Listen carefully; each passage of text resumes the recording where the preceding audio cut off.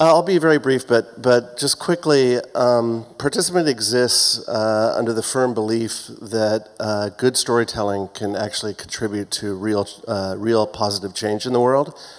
And this is a movie that's, over the past year, has always been close to our heart, but I think is in light of what's been going on over the past 12 months, is even more close to our heart in terms of what it is that we're trying to accomplish as a company.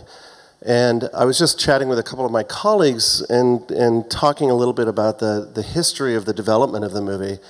And this is actually a movie that our company's only 12 years old, but this is a film that was in development for almost 9 of those 12 years, and is a film that we wanted very much to build a conversation through a film about hate and the consequences of hate, and also the importance of free expression, all wrapped up in a pretty engaging, strong, pretty thrilling drama.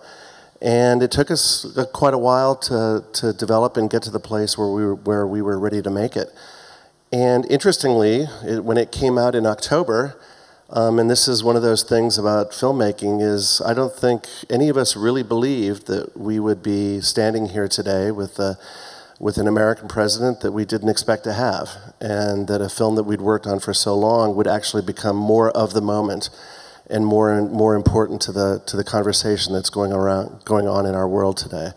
So that's a long way of me saying that films have lives, and they live over often a very short period of time or a very long period of time. And one of the important things for us is that the conversation that the movie engenders and the entertainment that it gives people at the same time, we'd like to last as long as possible. And so here I am in April. The movie originally came out in October in the United States. Things have changed pretty dramatically, and it's an important conversation. And having the chance to show it to you 6 months after we originally showed it is something that we really, really appreciate, and is very important to us. So thank you very, very much for coming.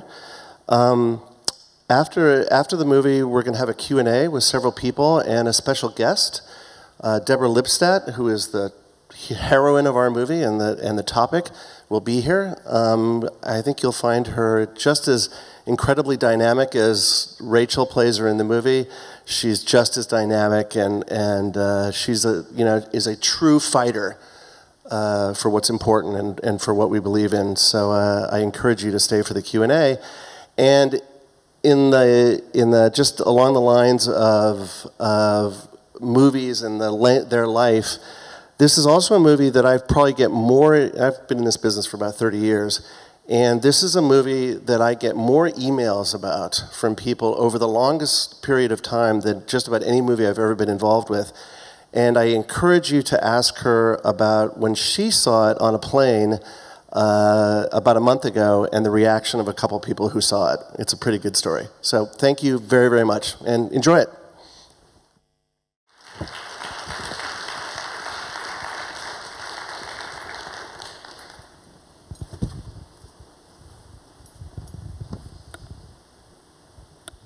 Thank you so much for being here today to watch this film, Denial, and you are in for a very, very special treat with our panel. I'd like to invite them all to come out and join me now.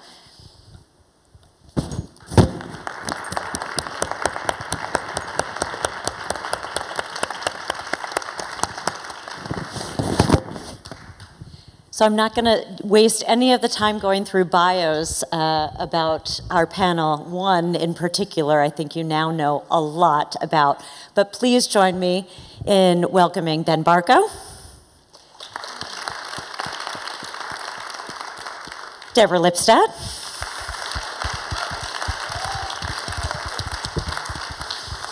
and Melina Uncapher. So before we start, I thought I'd tell you a little bit of a story about the film that you just watched. One thing that I did not know before I joined Participant Media, but my boss, Jeff Skoll, who's the executive producer of this film, taught me, is that some films come together very quickly. You get an idea, film comes together, it's off to the races. Others take quite a bit of time to come together. This film in particular took almost 10 years to come together. And the irony is that in that process, sort of a sad irony, when the film came out, it was unexpectedly and quite sadly more timely than we ever could have anticipated. Some of the lessons that are in that film are things that we are living in current context. And we're going to have a conversation about the film and a lot of current events as well today. So Deborah, I'm going to start with you. So this unbelievable part of your life, this very powerful, very painful, and ultimately very triumphant period of your life was made into a film. And I'm wondering if you might just start us off by sharing what it is like to see your life turned into a film. Well, it's a little bit of an out-of-body experience. You know, I was on the set quite a bit when they were filming it. And I remember one day, I always try to be unobtrusive. Rachel Weisz used to say, fat lot of good that does. You trying to be unobtrusive, that's not going to happen. But I always found a corner. And one day I heard some of the people on the set saying, where's Deborah's jacket? Who has her glasses? And I said, I'm wearing my glasses. I had my jacket on. And someone said, where is she? And I was in their sight line. And then I realized, of course, it wasn't me they were talking about, but it was Rachel Weisz. In the beginning, Rachel was quite happy and anxious for me to be on the set. But towards the end, she said, Deborah, sometimes I look up and I said, who is that woman over there? I'm Deborah Lipstadt. So it's a strange kind of thing. But as you said in your introduction, sadly, the film has an added relevance that none of us anticipated, I think including Jeff, the other producers. No one anticipated it would have this relevance. So on one hand, I'm glad for that because it's allowed for much more of a conversation about the film, but I'm sad for what it says about our society. So one more question for you, Deborah. You know, you talk about the gift of this film being a new platform to invite people into a conversation that they may not have been a part of. Many people never were aware of this trial. They didn't know that this was something that you had fought and won. I happen to be a bit of a fangirl, so I read a lot about Deborah. And one thing that you wrote about recently, you penned an article in The Atlantic in which you described the Trump administration's statement on the Holocaust Remembrance Day. It was a statement that did not mention Jews or anti-Semitism. And you equated this to soft-core Holocaust denial. I'd love for you to sort of explain what that concept means to people and why you're so passionate about calling it out. Hardcore denial is what I fought David Irving on in the courtroom. You know, there were no gas chambers, there was no plan to kill the Jews. Hardcore denial denies the facts. Softcore denial is much more, to use a very highfalutin academic term, slippery. You know, it's much harder to pin down. And the irony with the White House statement on Holocaust Remembrance Day is I was in Amsterdam for the Dutch first screening of the film in Dutch in Amsterdam, and it was late on a Friday.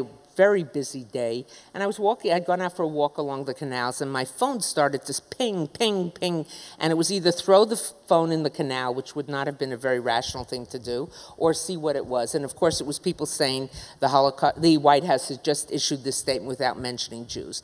At that point, the Trump administration was all of 5 days old, and I said, hold your fire, keep your powder dry. This is a mistake. They'll back down, they'll correct it. Well, of course they didn't. I mean, that's where the softcore denial came in. First, one of the spokespeople for the president said, oh, we're trying to be inclusive by not mentioning Jews.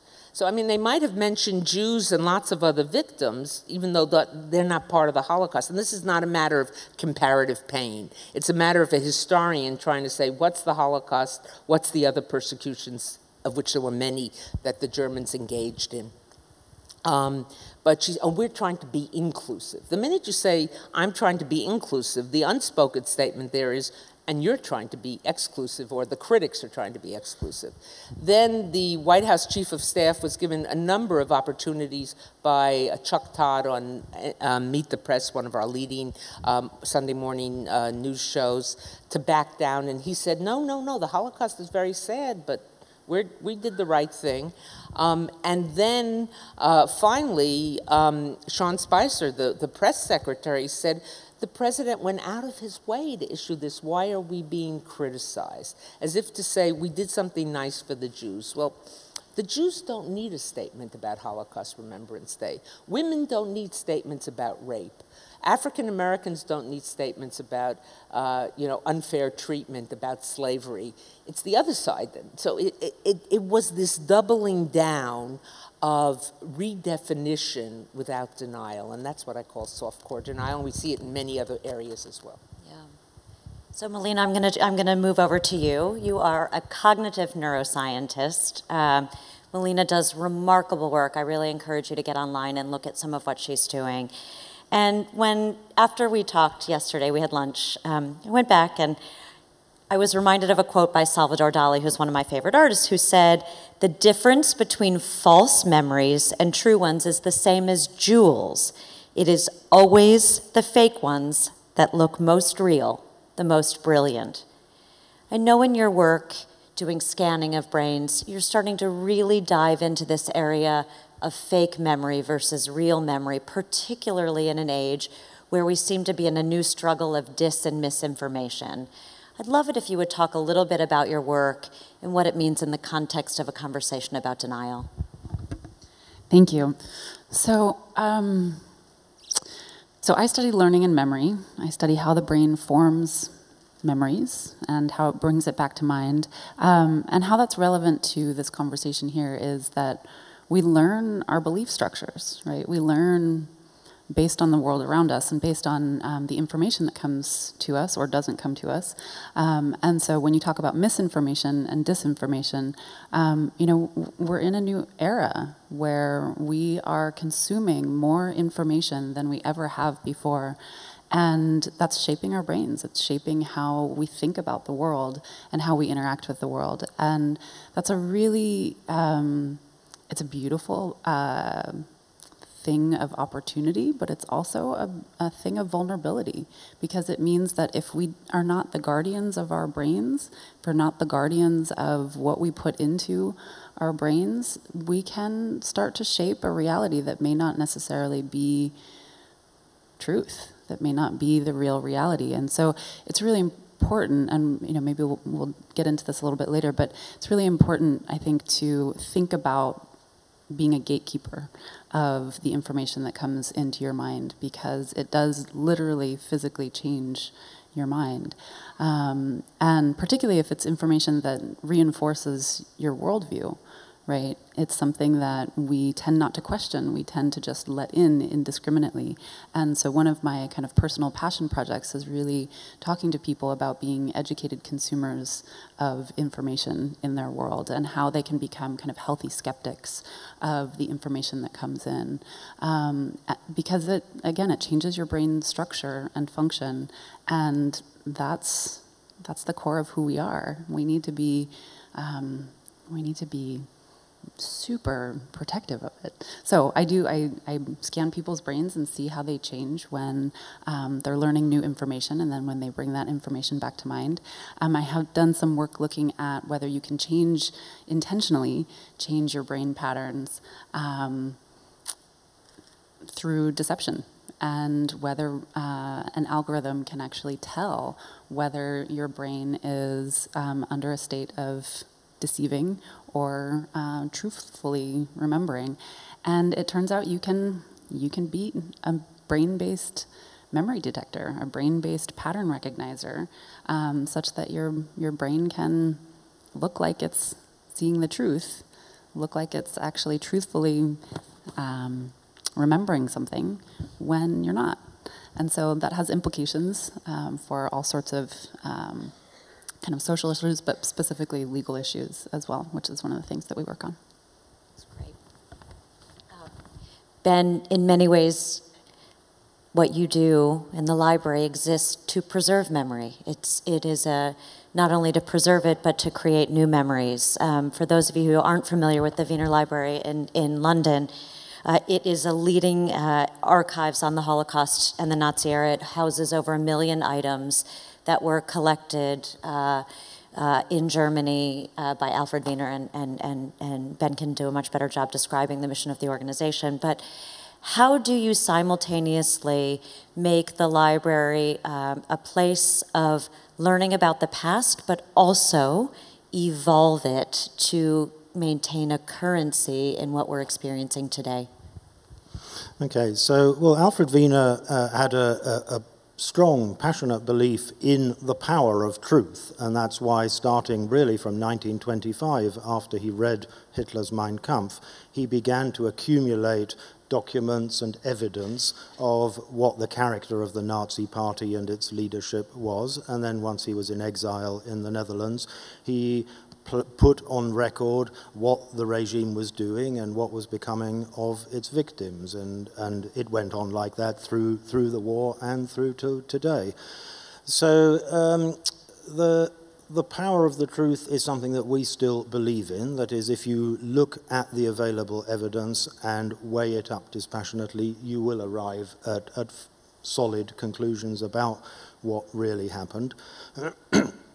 And much of what we do today is based on an effort to educate people in ways of doing that. So the Holocaust is an example of a genocide. It's probably the most documented genocide in human history, and one of the things we engage in is debate and discussion and stimulating people to think about what can be learned from looking at the Holocaust in relation to other instances of mass persecution and mass murder. So we are Denial is a film of participant media, and we have a film coming late this summer. Some of you may have seen the trailer online. It is an inconvenient sequel, Truth to Power. It is the follow-up film from An Inconvenient Truth, which brought the story of climate change into the forefront. Climate is another place where we see extreme denial. Deborah, you raised vaccine denial. Vaccine denial, absolutely. And so I would love for all of you just to reflect a little bit on this current culture of denialism. What worries you most? And because we have an audience here of social change makers, where is there opportunity for all of us to make a difference in these places where we see resistance to truth? Sure. First of all, I think it's bringing coals to Newcastle to say, certainly to an audience like this, that truth and facts are under assault. And as we've said, social media has flattened the difference between them. What disturbs me most is the extremism that is able to parade as rational opinion. If you look at the famous Lancet article, and I hesitate with medical people all around to talk about that, but on vaccines, not only was it based on 12 examples, but most of them, when doctors looked at their own cases, they said, but that's been changed, that's been altered to fit the pre-existing conclusions. So we live in a world where people alter documents, alter facts to fit their pre-existing conclusions, exactly as you were talking about from a scientific basis. I think it puts a responsibility on us to check things out. I said this earlier, but I feel it so strongly, to go back, to look, not to repeat. The great gift of having this information superhighway, which I think was a term first created by Al Gore, having access to it means that we've got to drive responsibly, and we can't just repeat things. It's very dangerous. It's very, very dangerous. Centuries ago, Galileo, after having been forced to recant by the Vatican his correct observation that the Earth moved around the sun, he said, and yet it still moves. The truth is still there, but we have to act as guardians to it, and I think that's a big challenge, but an exceptionally important one. I agree. You mentioned the Lancet article that was the original article that first started the supposed link between autism and vaccines. It was published by Andrew Wakeman. It has been retracted very publicly. He has been brought up on charges of fraud and child abuse of the kids in the study. It's an absolute atrocious thing, and yet we still have a huge, huge disinformation and misinformation campaign that is being waged by a lot of different celebrities with loud voices that are really perpetuating a mistruth. And there's so much that can be said to not disprove, but to show that autism can be determined in the womb. Autism can be determined way before vaccines, but the correction of misinformation or the retraction of disinformation is so hard to do, particularly because when you first get that information, especially if it confirms your worldview, it builds a model, it builds a construct in your brain that is really, really solid. And if you don't deconstruct that in the right way, it's not going to be deconstructed. If I can jump in here just as a historian, and you would know this as well, but certainly in the United States, conspiracy theories abound. They abound everywhere, but United States, Richard Hofstadter's famous The Paranoid Style of American Politics. But I think what happens, and this speaks to what you were saying about the science, is that the person who was sure that vaccines cause autism, or the Holocaust didn't happen, or whatever else it might be, the climate is not changing, when you bring them facts, they just simply put you in the box of the conspiracy theorists. You're part of the system, and they dismiss you. And that's why I don't engage those people. Engaging those people is a waste of time. The people we have to engage are the people they might be influencing. Yeah, it's a really salient point, because actually a lot of retraction techniques, or a lot of people who try to correct misinformation and disinformation, actually serve to really solidify the false beliefs or the incorrect beliefs. And so the actual campaign to provide the correct information will actually perpetuate it. We see this all the time in autism and vaccines. We see it with climate change.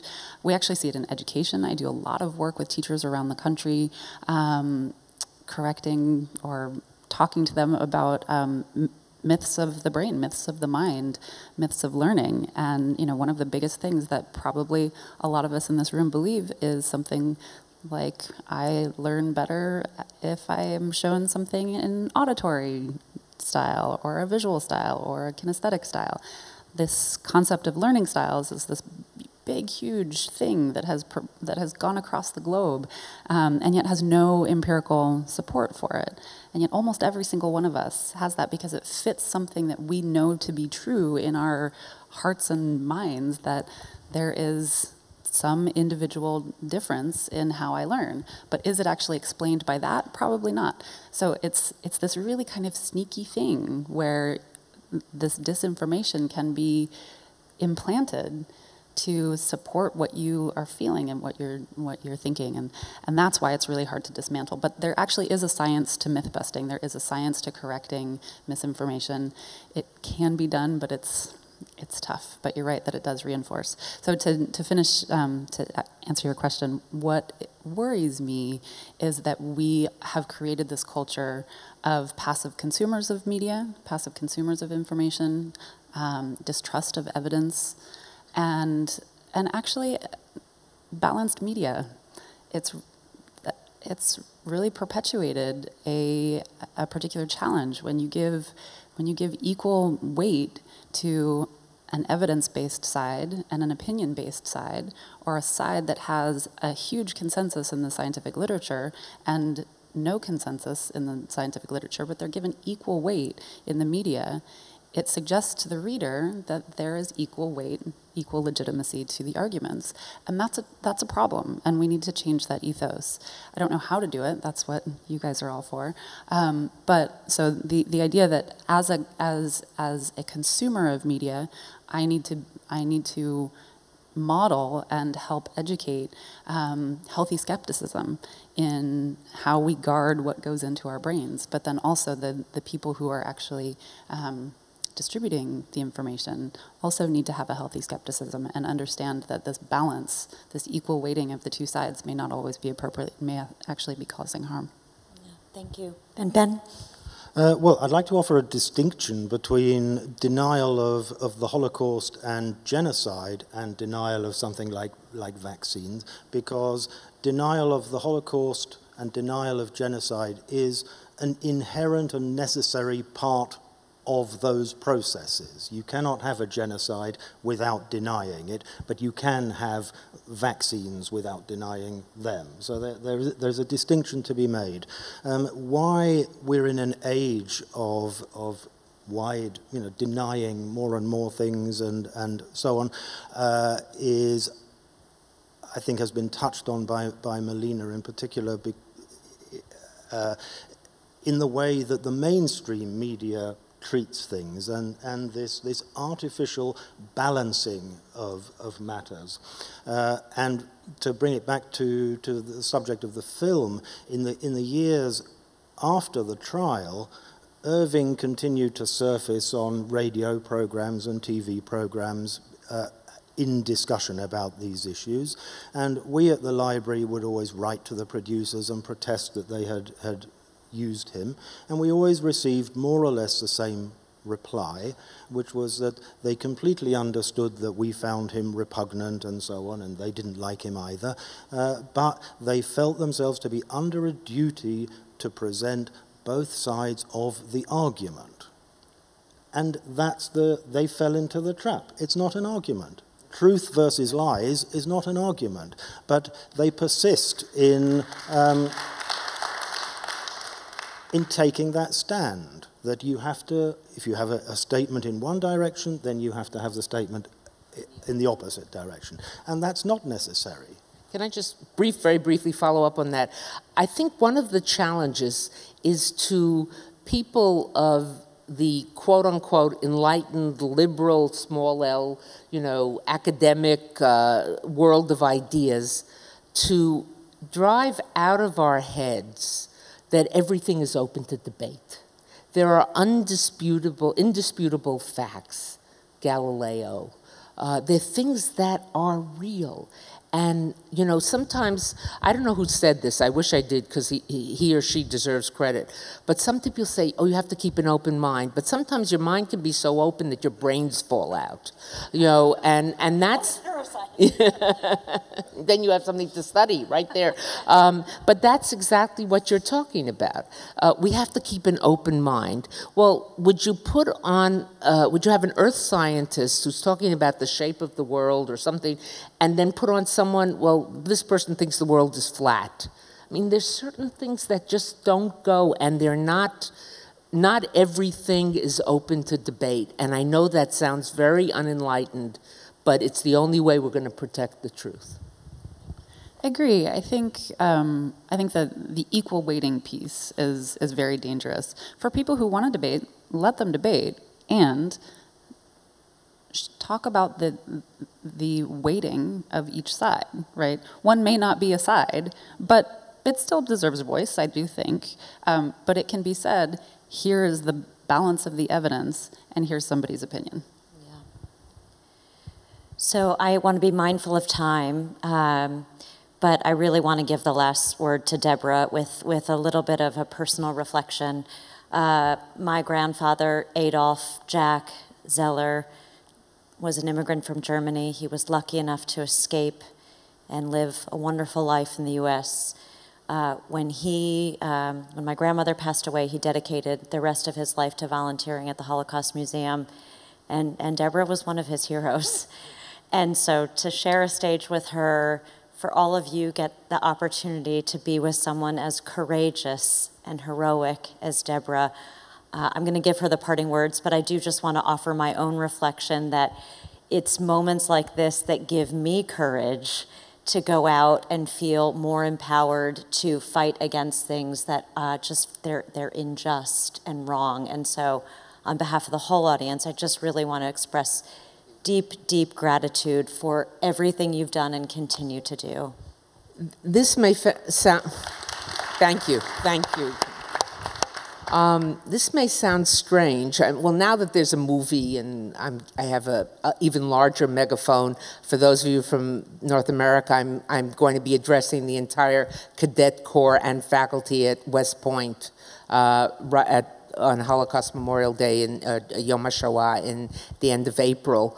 I'm very appreciative of all that, but I'm also appreciative of the fact I know how many people, irrespective of their religious outlook, their ethnic background, their whatever group they may be, gender, who would love to have the opportunity to stand up against the haters. And I got that opportunity.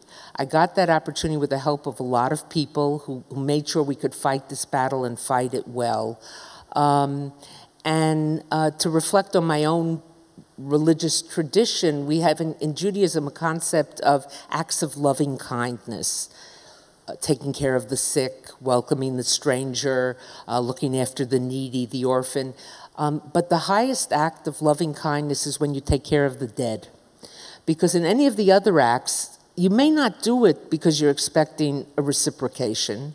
You know, I don't take care of the sick, because none of us expect that we'll be sick, but you know that that's what it means to live in community. But when you take care of the dead, it's said in Jewish tradition that you're most closely emulating God, because the dead can't pay you back, and we can't pay God back for what was done for us, giving us life, allowing us to be part of this world. And so even though it was hard and it was difficult and it was scary, and it took literally 6 years out of my life, my professional life, my personal life, I feel very lucky to have had that opportunity. I didn't write my book about denial expecting to have that opportunity. I didn't go into this field expecting that I would do that. But I got to stand up to one of the bad guys, and with the help of a lot of people, a great legal team, great historians, and the support of a lot of people, we beat him, and that feels pretty good. So thank you.